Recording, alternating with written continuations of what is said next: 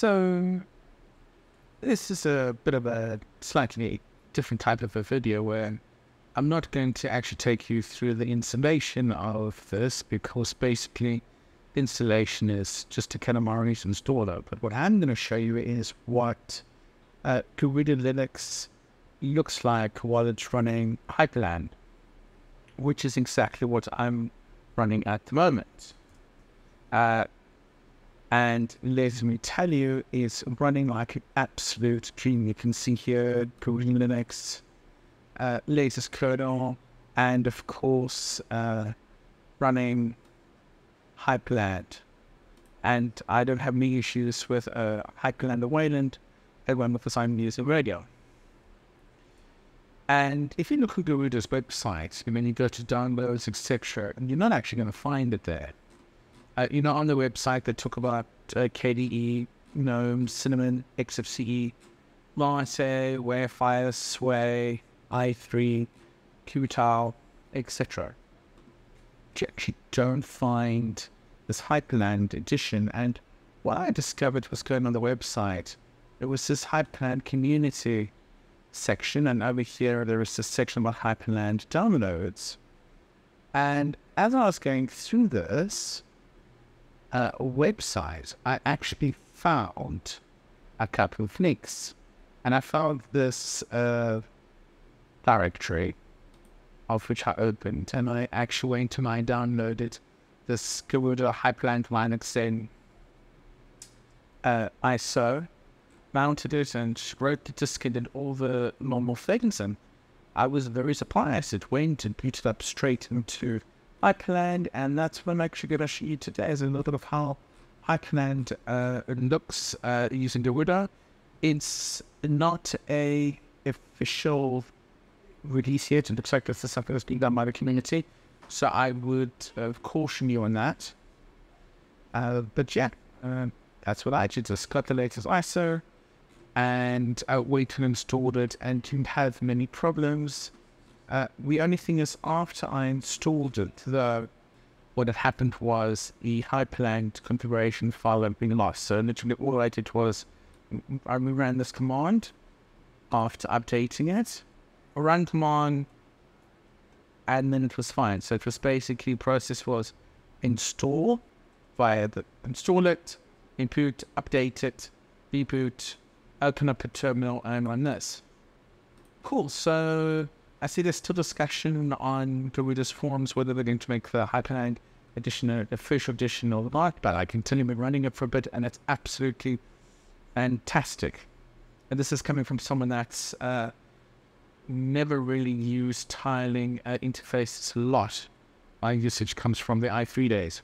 So essentially, of course, how when it boots up, pretty vanilla. So starts up, you got this, you have your wallpaper, and essentially at the top here, I'm going to start off, you have can you have a launcher, okay, and you can click on whatever application you want, and it'll load there, for example, C Werewolf, and you can close it normally there if you want. The other way, of course, is using the super key and B. You get 12, and you can of course type in whatever you want, Brave or Octopi or HTOP and OBS, etc.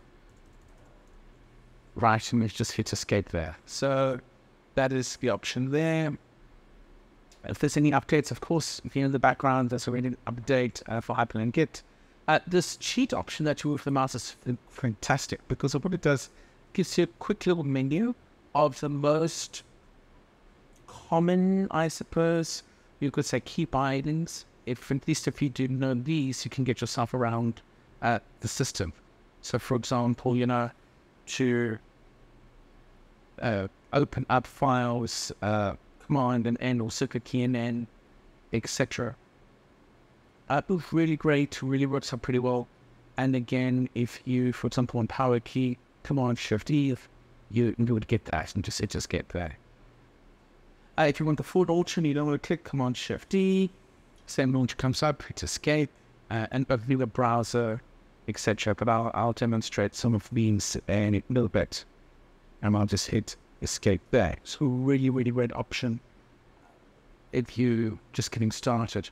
Then the next one here, of course, shows you the total CPU usage. If you click on that, it opens up HTOP, and out of the box, really, the memory usage I found was the least amount, was about 900 megs before I loaded much of anything else.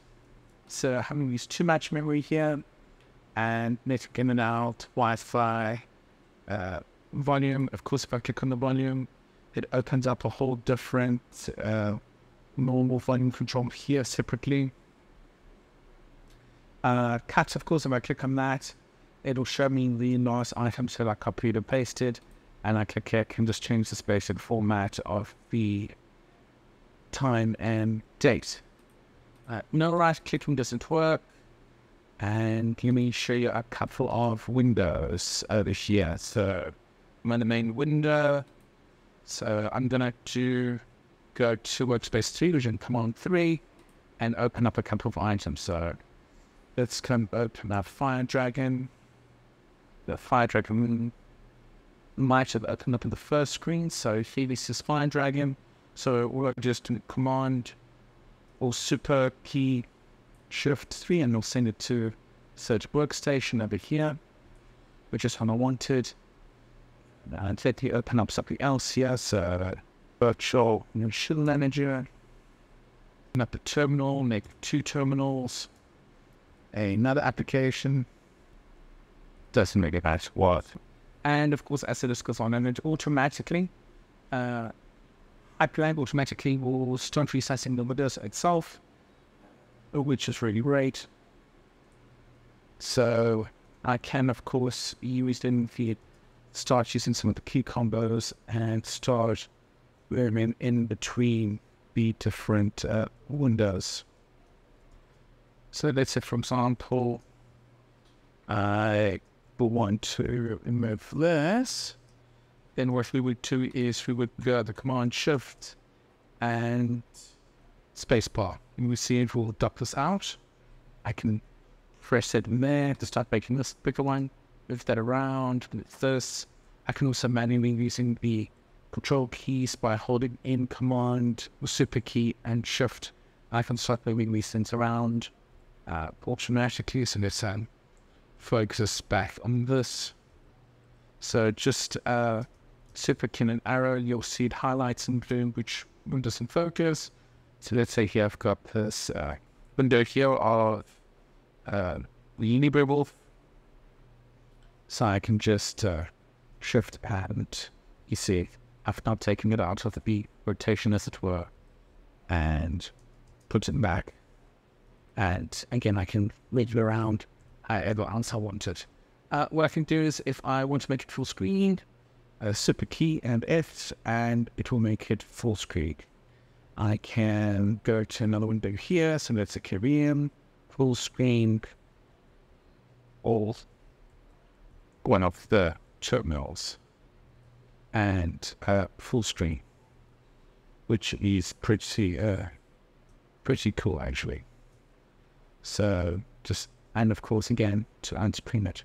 And the nice thing is, of course, while we automatically move these around, so if I go Command and Q, it closes it up, and it automatically will start resizing everything. So I'll close that to resize it, and I'll close that, and now we have this bit of a view here.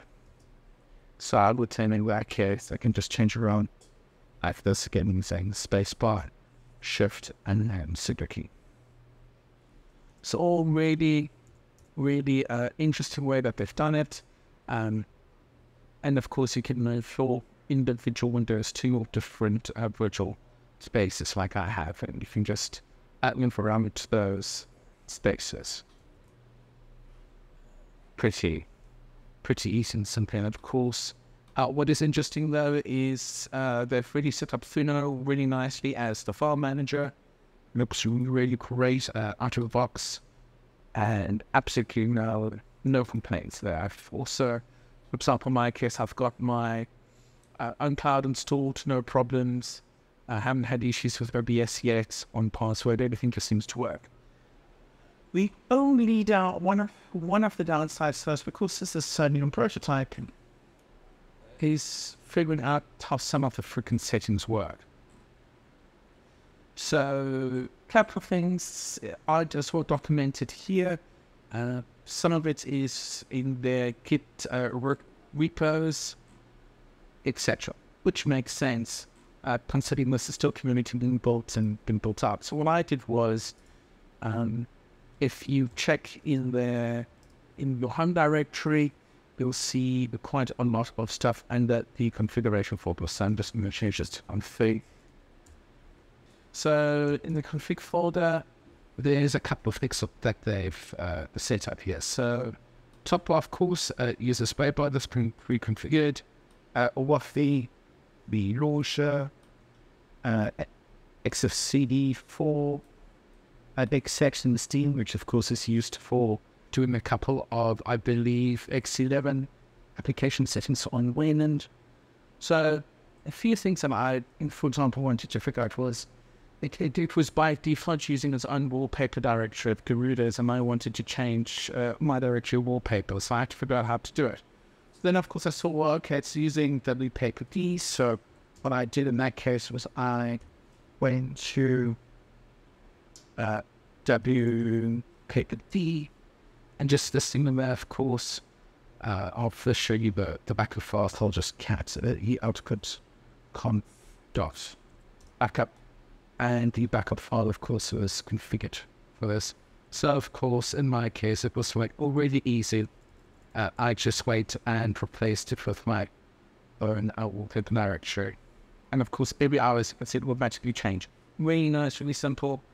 The documentation around that, kind of had to figure that one out as well.